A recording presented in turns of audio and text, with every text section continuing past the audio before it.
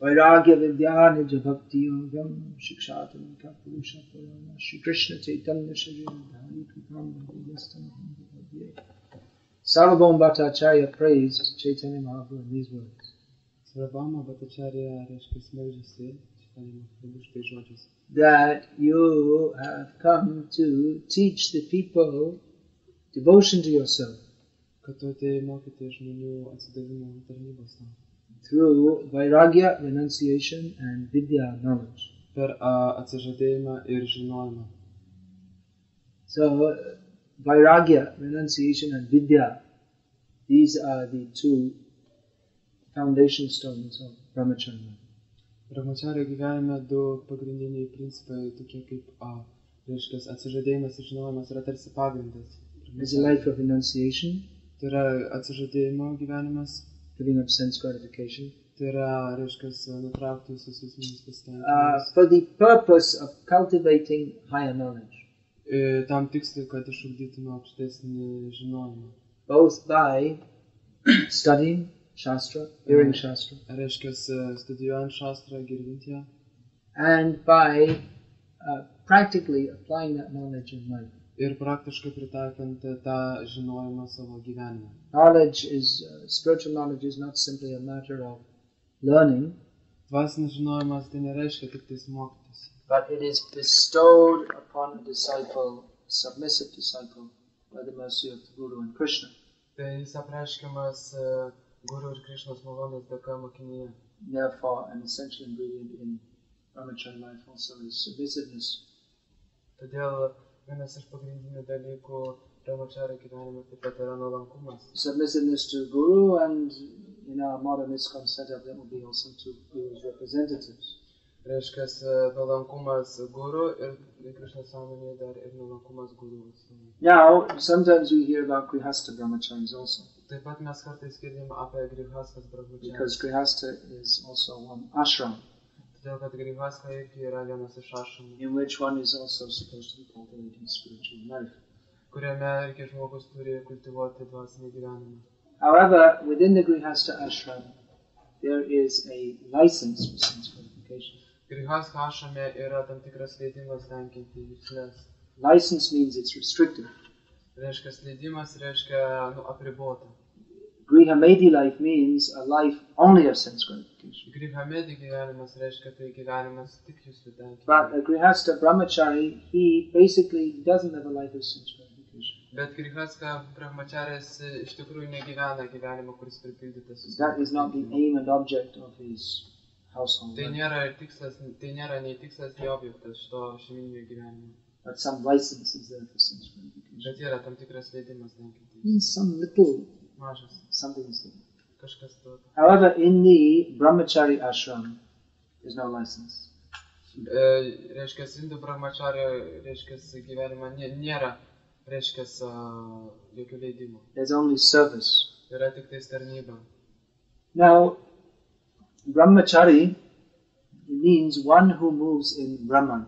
Brahmachari reiškia tas, kuris juda link Brahmana. Brahmachariti iti brahmacharya. So that means also who's absorbed in spiritual life. Tas, kuris pasinėręs į dvasinį gyvenimą. The derivation of the word brahmachari is very similar to the word brahmana. Sudarimas brahmachari žodžio yra labai panašus į žodį brahmanas. Brahma janatiti iti brahmana. One who knows what is Brahma, the absolute truth. He is called a brahmana. Brahmanas tai yra tas žmogus, kuris žino Brahmaną absoliučią tiesą. And Brahmachariti iti brahmacharya, one who acts on the platform of the absolute truth, is a brahmachari. O brahmachari tas, kuris reiškia veikia, reiškia platformą, absoliučios tiesos platformą. Now, a brahmachari can live a life of submissiveness and renunciation if he is fixed in knowledge. Brahmacharis gali gyventi atsižadėjimo ir žinojimo gyvenimą tada, jeigu jis yra, reiškia, užsifiksavęs žinojime. If he's fixed in the knowledge that I am not this body, therefore there's no use trying to enjoy it anyway. Jeigu jis žino, kad jis nėra šis kūnas, tai nėra jokios prasmės tenkinti savo jusles. By practicing renunciation, transcendental knowledge arises. Reiškia, praktikuojant atsižadėjimą, kyla dvasinis žinojimas. Actually, not simply by practicing renunciation, but by practicing renunciation under the guidance of a spiritually enlightened person, spiritual master. Ne tik šiaip paprastai vedant atsižadėjimo gyvenimą, bet tokį gyvenimą, kuris yra kontroliuojamas žmogaus, kuris yra dvasiškai apšviestas. Otherwise, even many demons also practice renunciation. Nes kitu atveju daug demonų irgi praktikuoja atsižadėjimą. Hiranyakashipu is a great demon who's performing very severe austerities. Hiranyakashipu yra didelis demonas ir jisai praktikuoja didelės askezės. And even we see materialistic people, they perform so many austerities. Tai netgi matom, kad materialistai jie irgi, reiškia, kultivuoja tiek daug askezių. Working in factories, digging roads, Reiškia, it's all austere. dirba fabrikuose, tiesiai keliuose, tai yra labai asketiška. But this kind of austerity does not in and of itself lead to knowledge, spiritual knowledge. Bet pati iš savęs šita askezė, tai jinai neveda į žinojimą. But if one practices austerities, tapo divyam putrakam yena satvang shudyat chasmad brahma sokyam tunantam. Rishabdev says one should practice divine austerities Rishabdevas sako, kad žmogus turi praktikuoti dieviškas askezės. in the mode of goodness, Dorybės kūnoje. by which one's existence can become purified. Tada to žmogaus egzistencija gali būti nuskaidrinta. And then one can achieve Brahma Sokyam, the happiness of the absolute truth, divine bliss. Tada žmogus gali pasiekti dievišką palaimą, tai yra, reiškia, džiaugsmą, absoliučios tiesos džiaugsmą. So Brahmachari life means practicing austerities for the sake of developing spiritual knowledge. Taigi Brahmachari gyvenimas, reiškia, tai yra, reiškia, atlikimas askezių, kad įgauti dvasinį žinojimą.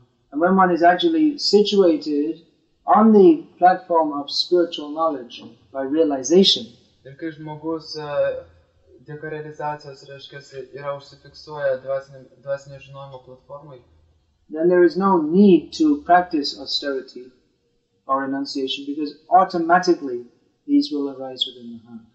tada nėra jokio reikalo praktikuoti atsižadėjimą ir askezę, nes jie natūraliai širdį atsiskleis. Vasudevi Bhagavati Bhakti Yoga Prayojataha Janyatya Shuvairagyam Jnanam Chayadahaitikam.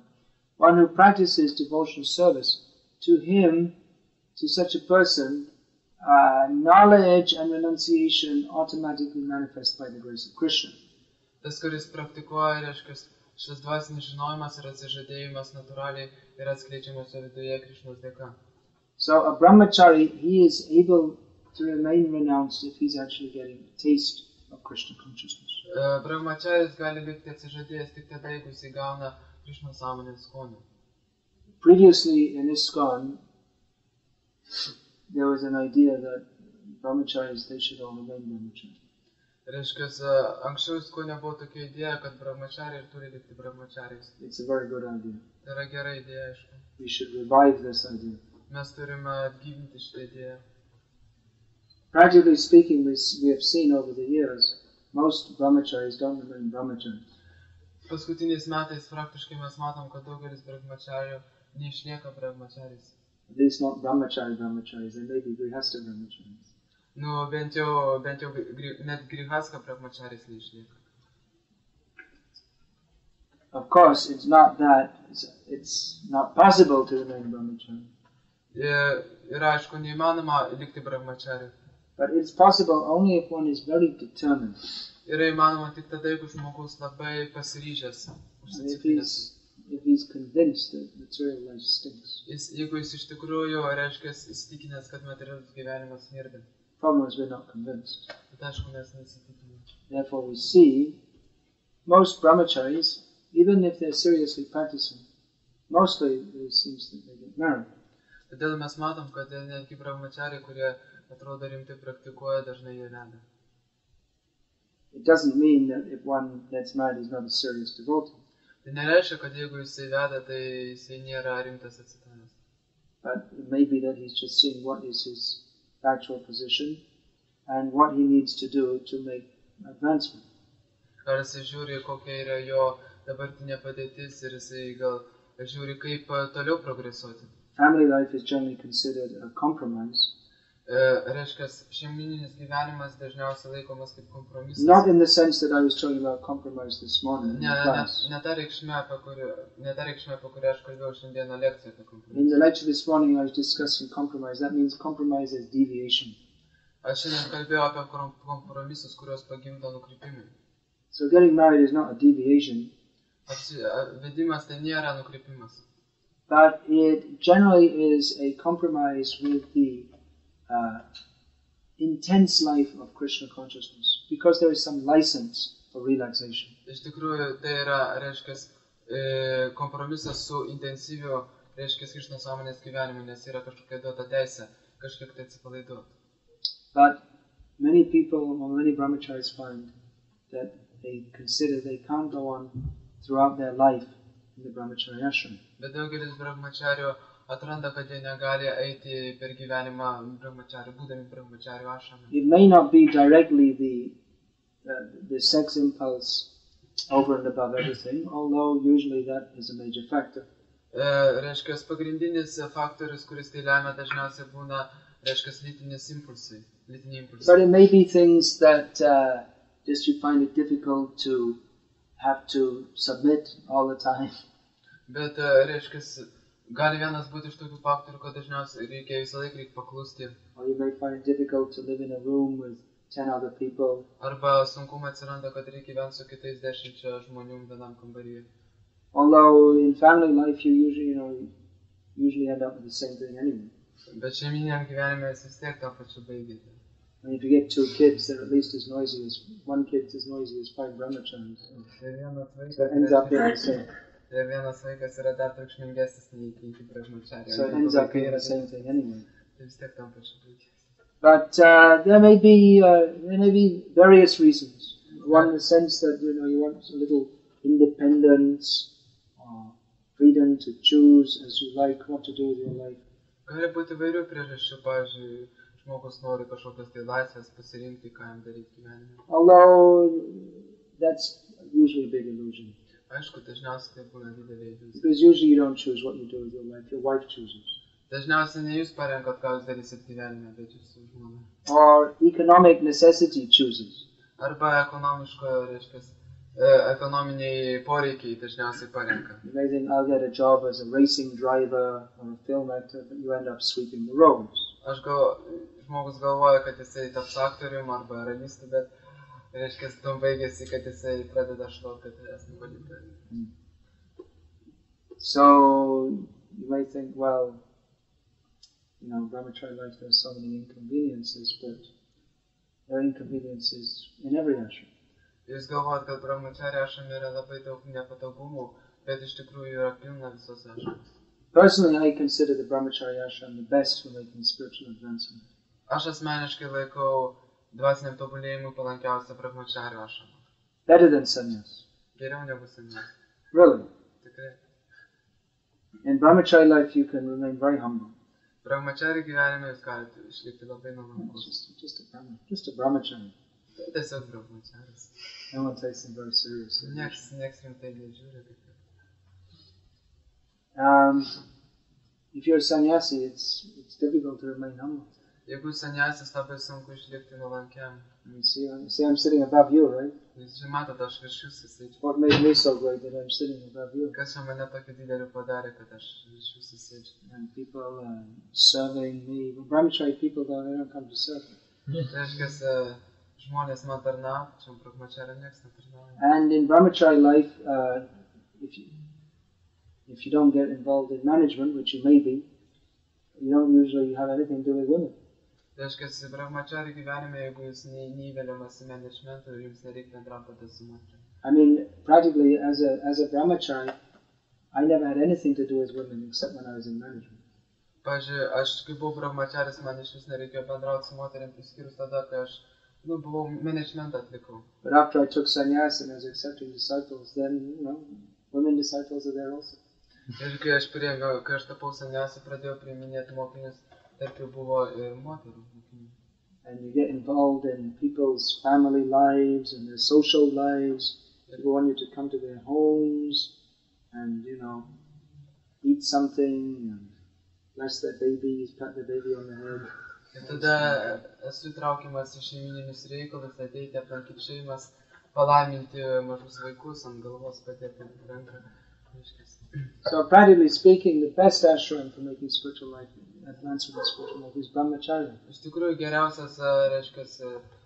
geriausias ašramas kultivuoti dvasinį žinojimą Brahmachari. It's best for remaining humble, Geriausia išlikti nuolankiam for performing humble service, atlikti nuolankę tarnybą, for remaining simple. išlikti paprastam. Generally, people don't come to you with all their complex problems. Dažniausiai pas tave neateina žmonės su savo labai kompleksuotom problemom. You live a very simple life. Gyveni labai paprastą gyvenimą. Whatever prasad is there, you take. Yra prasada, jums paėmė. If there's a space on the floor, you can sleep on it. Jeigu yra vietos ant grindų, pamiegi. You don't have to worry about paying taxes, getting your children educated. Tau nereikia rūpintis dėl mokesčių mokėjimo arba dėl vaikų You don't have to worry about your children, about your daughter becoming pregnant at the age of 13. Jums nerūpi, kad reiškia jūs nesijaudinat, kad jūsų dukra 13 metų nešia tampa. Or about your children, you thought your boy was going to be a pure devotee, but he became a heroin addict instead. Arba reiškia nesijaudinat, kad netaps jūsų vaikas tyru atsidavusiu. You don't have to worry about these things. Nereikia dėl to jaudintis. Very nice life. Labai fainai gyventi. You can cut the vegetables, wash the pots, and do all these nice things. Gali plauti indus, reiškia valyti daržovės. So it's very nice if you stay Brahmachari. Iš tikrųjų yra labai gerai, jeigu jūs išliekat Brahmachari. Even if you don't, Jeigu ne, you take that spirit into your Grihastha life, and your Grihastha life will be very nice.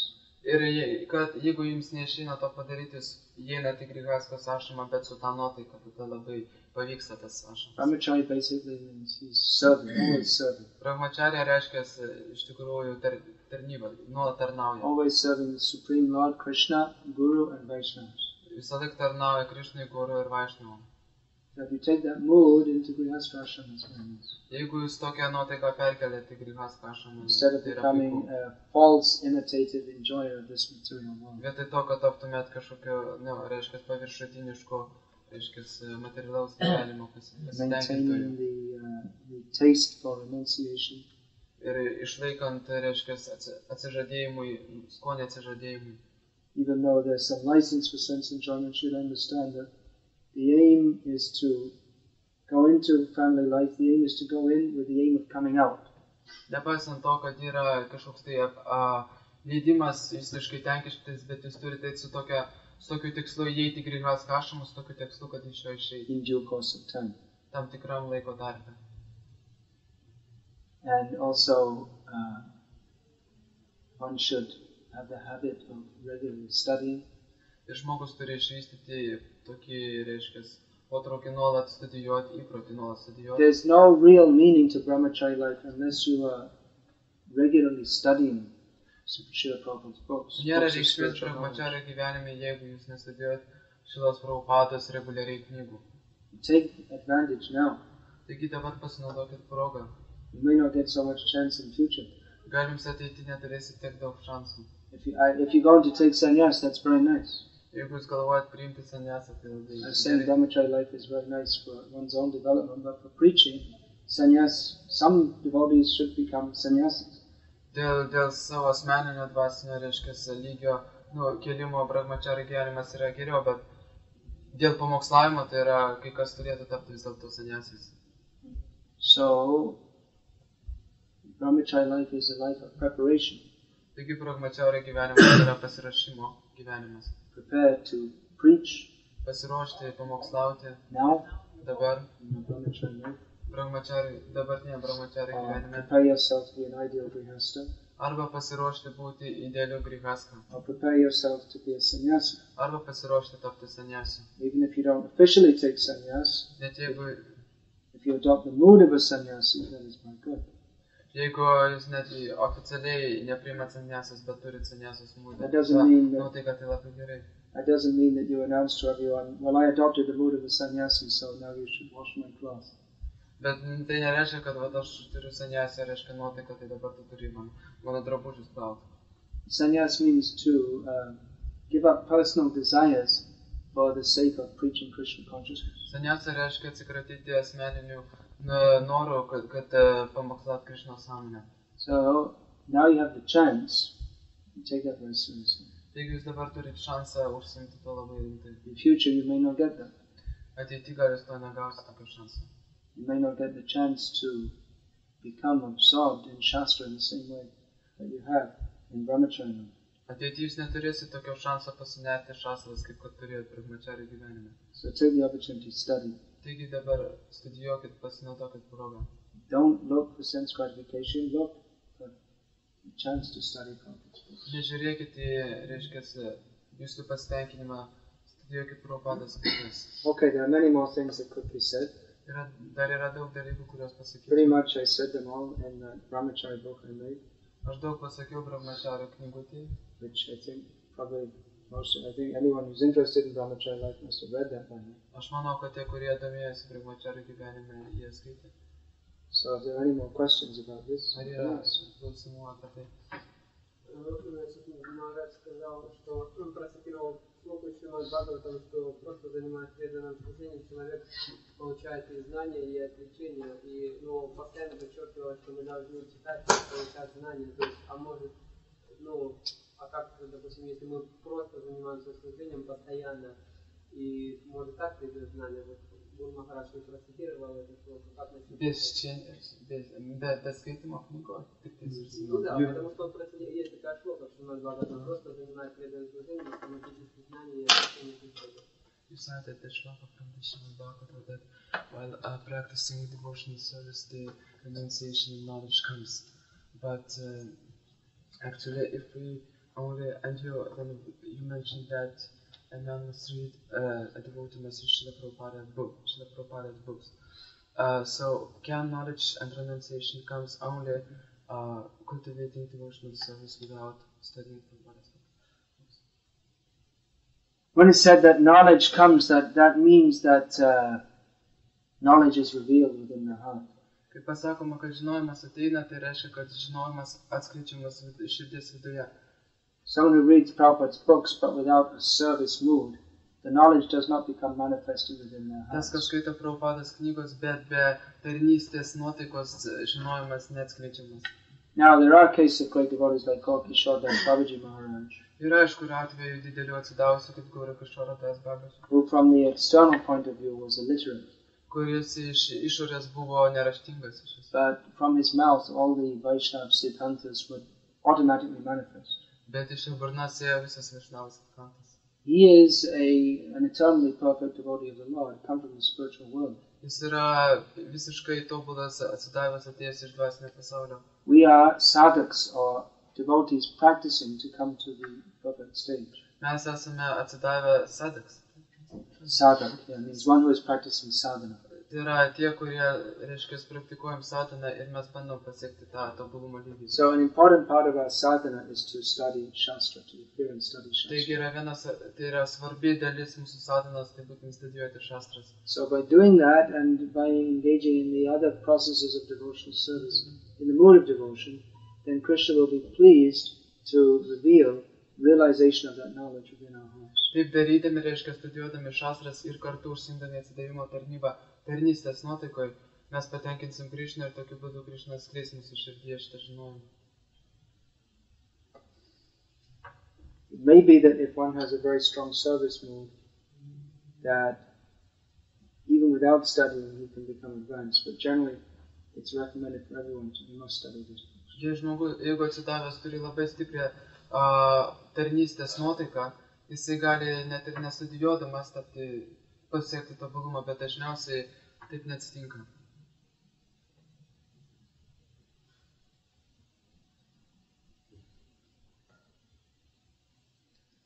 Yra sakoma, kad norint išlikti Brahmachari, yra geriausia būtų tai Indijoje padaryti, kiek Maharadžui atrodo, kad tai yra įmanoma vakaruose, Brahmachari su gyvenimo praktikuoti.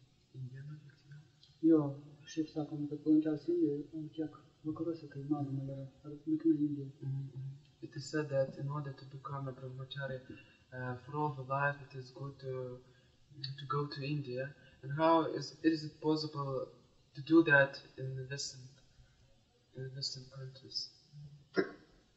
Certainly the atmosphere in India even today is more favorable for cultivating detachment and Brahmachari life.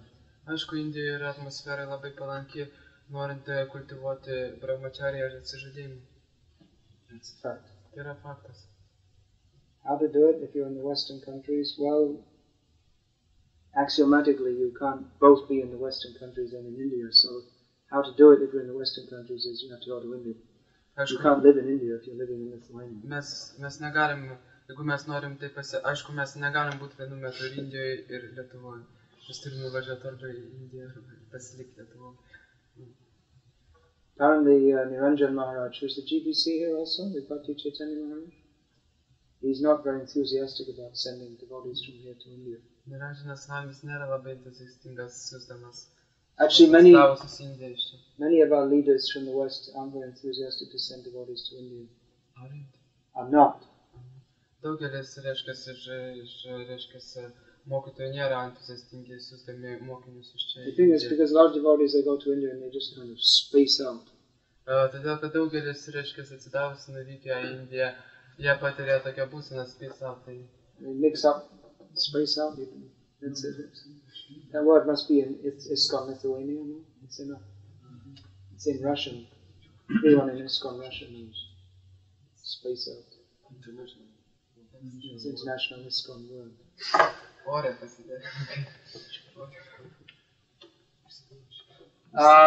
You know, they wander around and make themselves into a Babaji or some kind of weird thing. So that may be one of the reasons they're afraid of that. Galbūt tai yra vienas priežasčių, kodėl jie bijo to siųsti. If you're going to India, you should have some fixed program. Jeigu jūs važiuojate į Indiją, jūs turite tam tikrą programą. Of preaching. Pavyzdžiui, pamokslavimą. And a fixed authority. Ir autoritetą.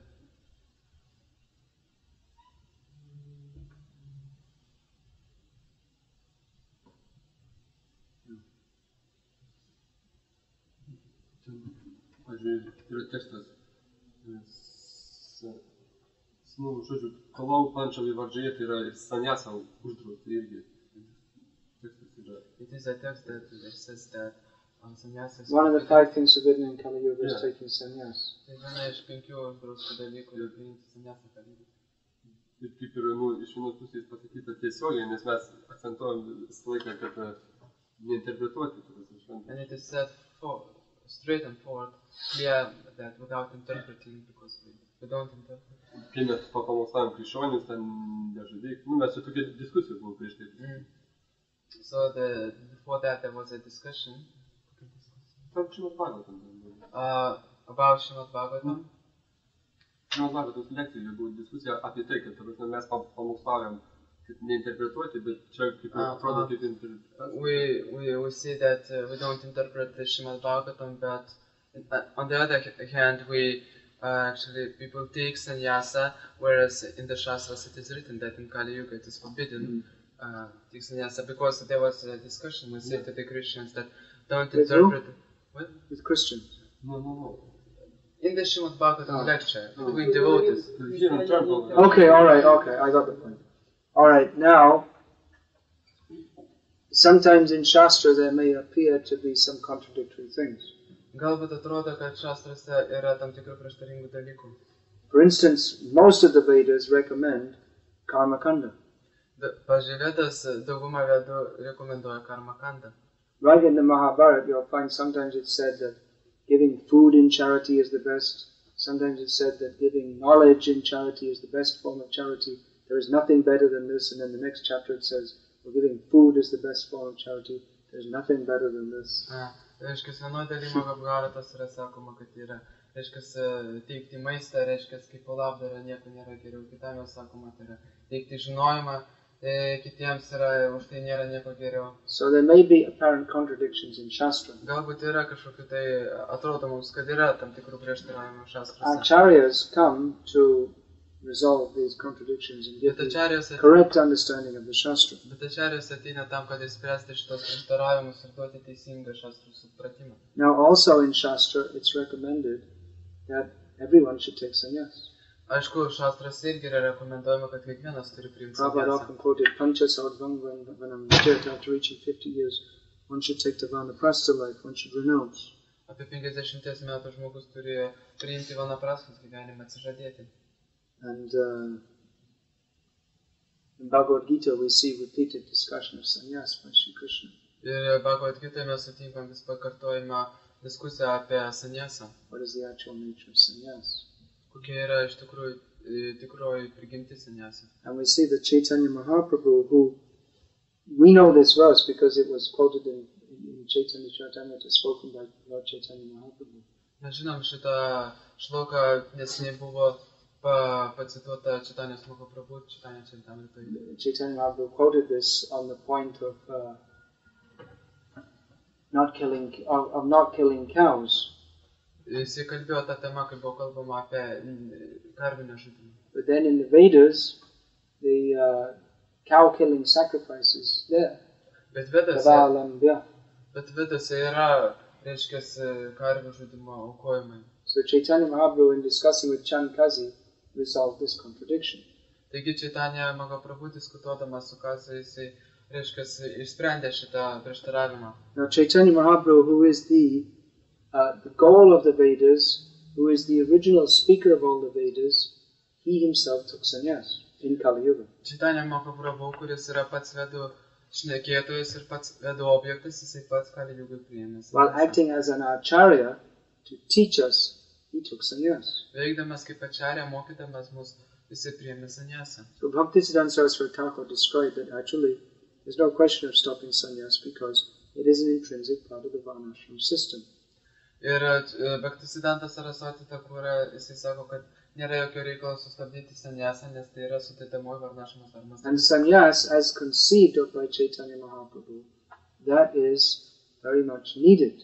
Ir kaip Chaitanya Mahaprabhu suprato, reiškia, sannyasa yra labai reikalingas dalykas. What is Chaitanya Mahaprabhu's sannyas? Kas yra Chaitanyos Mahaprabhu sannyasa? Itanza asthaya paratmanishtam adhyasatam purvatamai mahavi aham tarishami dharantaparam tamomukandam grim shridarava.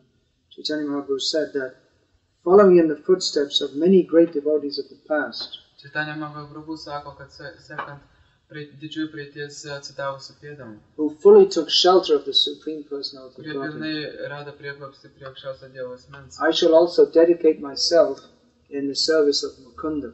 Aš taip pat atsiduosiu Mukundos tarnybai. And in this way cross over the otherwise insurmountable ocean of nescience. Ir tokiu būdu peržengsiu šitų nelaimių vandenyną. So this kind of sannyas is required. Taigi tokio pobūdžio sannyasa yra reikalinga. But then when it's said sannyasa is one of the 5 items forbidden in Kali Yuga, then how do you understand that?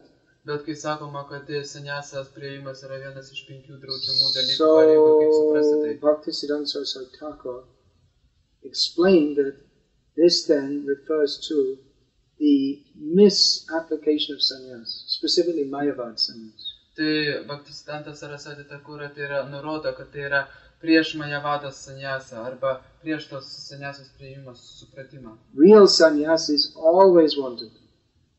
Tikras sannyasas visą laiką reikiamas. Real sannyas means to dedicate yourself in the service of Krishna. That's never to be stopped. Tikras sannyasa reiškia, tai yra, kad reiškia priimti, tai yra, kad pašvęsti savo gyvenimą tarnybai Krishnai. But the imitative sannyas of the Mayavadis, which is causing havoc in human society, that should be stopped. Bet šitų Mayavados sannyasa, kuri yra tik tai imituojanti ir sukelia, reiškia, chaosą žmonijoje, jinai turi būti sustabdyta. Because in Kali Yuga there's so much cheating in the name of religion.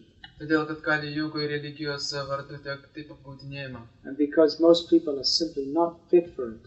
Ir todėl, kad nes daugelis žmonių nėra tam pristaikę. Therefore,